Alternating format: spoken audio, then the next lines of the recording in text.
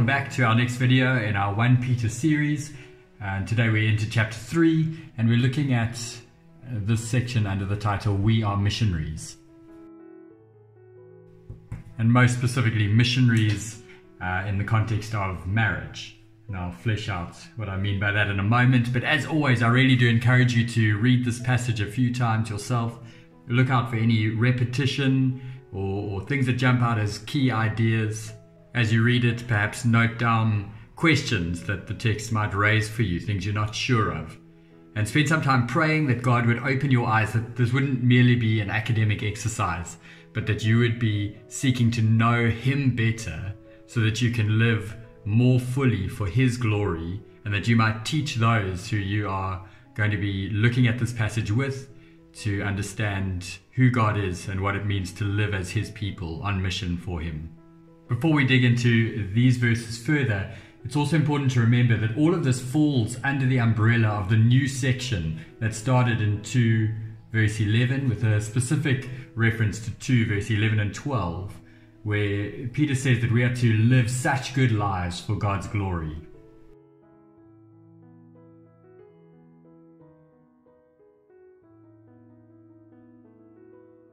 And then following on from this, Peter spoke about what it looks like to submit in verse 13 of chapter 2 to every human authority. So focusing on submitting to authorities in general, and then he focuses in on slaves and also calls for this life of submission, which we'll see coming out in this passage too. And then in chapter 2 verse 21, Peter says that we are called to trace our lives on the life of Jesus. So it says, to this you are called because Christ suffered for you, leaving you an example. And that example holds the idea of tracing our lives on the example that Jesus set us. So with that in mind, seeking to live such good lives for God's glory, tracing our lives on Jesus' life, with all that we've seen so far in chapter 2 about submission being key to that, then Peter says, in the same way, wives, submit yourselves to your own husbands. And that idea, submit, comes up again. And Peter is going to flesh out now what it means specifically for wives to submit, and then he'll focus in on husbands too, and what it means for them to live properly with their wives, honoring them, respecting them. So our key focus in this section is on wives and husbands. The key that Peter gives us in this section to show that he's linking this with what he's just said in chapter 2 is these words, in the same way, and in the same way. So that is pointing us backwards. So just as you want to live good lives for God's glory with those on authority and for slaves and their masters, tracing their lives on the example that Jesus has given us, in the same way, wives, in the same way, husbands. So it's all under this umbrella. For wives specifically, there's a big focus on the way they live, their behavior, which links in, live such good lives. And there is a specific focus for those who do not believe. So it's Christian wives with unbelieving husbands. So if they do not believe this word about Jesus, that they may be won over without words. And that is by the way the woman submits. Now, submission in our world is a word that is heard and it is seen in a very negative light. But submission here is actually in the light of chapter 2 verse 13, submit yourselves for the Lord's sake. Submission is not a belittling thing, but God has set His world up in such a way that there is, and we're all created in God's image, equal, but with different roles. And in the marriage, husbands are to be the head of the home and wives are to submit to their husband's headship. That is not a belittling thing. And actually what Peter wants us to see is that a submissive wife is actually a beautiful wife. It's by their submission that they adorn themselves, make themselves look beautiful.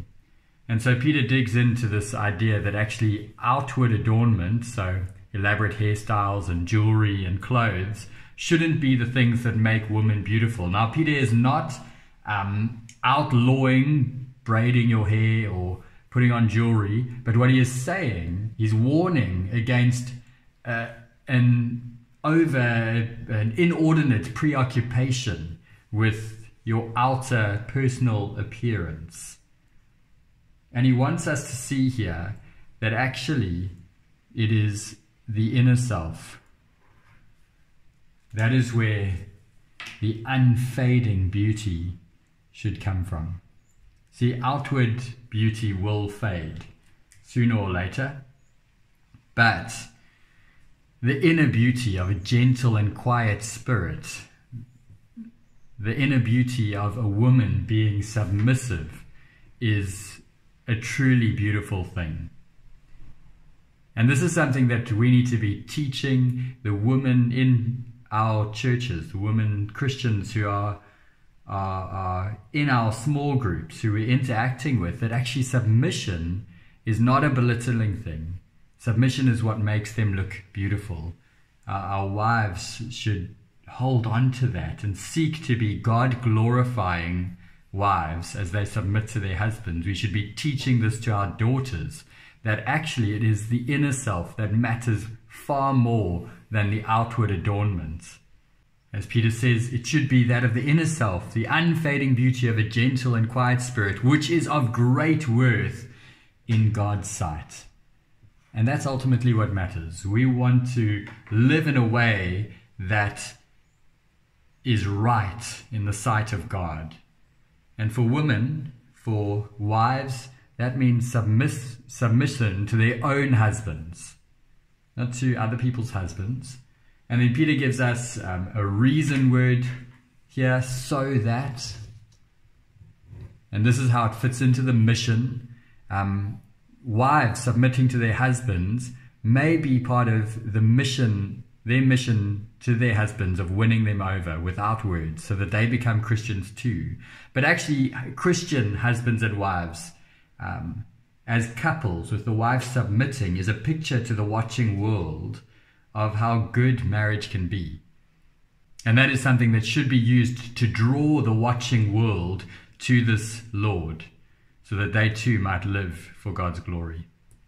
Peter points back to the women of the past, and he says that their hope in God is actually seen in their submission, which means that if you aren't submitting as a wife, it is a sign that perhaps your hope is in the wrong place.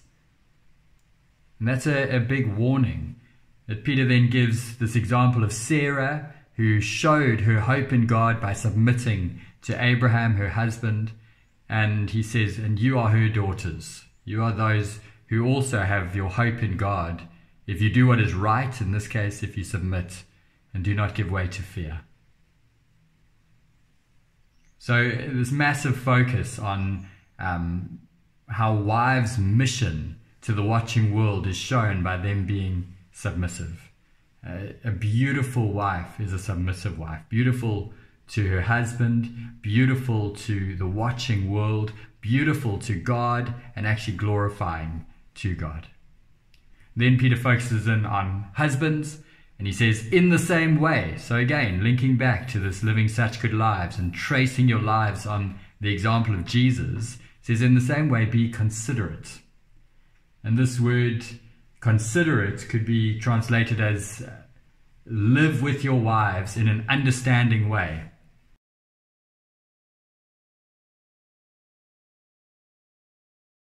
Now, this is something that is notoriously difficult.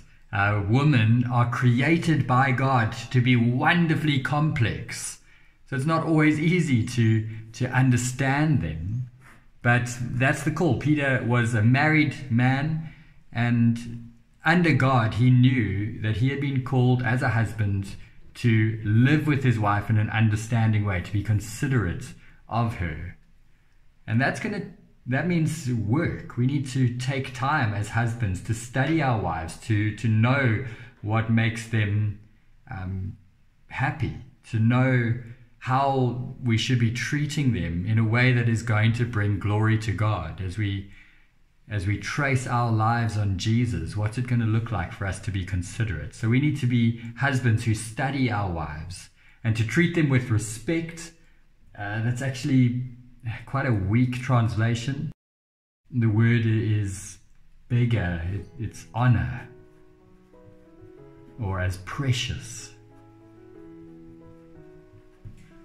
We should be treating our wives as those who are incredibly precious. When Peter says the weaker partner here, the word is the weaker vessel. And it's the idea that women's bodies are physically weaker than men's. That's the way God has made us. And this isn't a bad thing. It's not a belittling thing.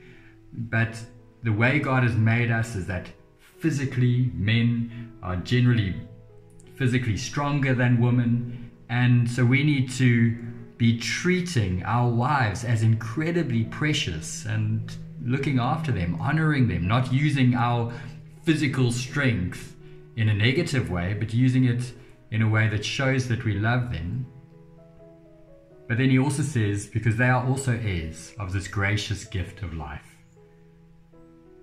Our wives are co-heirs of the promises of God, and so we should respect them.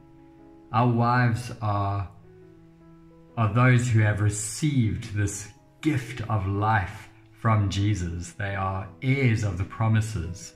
And so as husbands, we should view them as incredibly precious gifts from God. And as we treat our wives in this way, it is part of us living such good lives for God's glory, tracing our lives on the life of Jesus. And then Peter ends this section by saying, so he gives us another reason there, so that nothing will hinder your prayers. See, if we aren't treating each other well in marriage, it actually impacts our relationship with our Father in heaven. It causes us to not be able to pray properly. And one of the things that flows out of this is that as married couples, we should be seeking to pray together, rejoicing in the fact that we are co-heirs of this gracious gift of life through our Lord Jesus.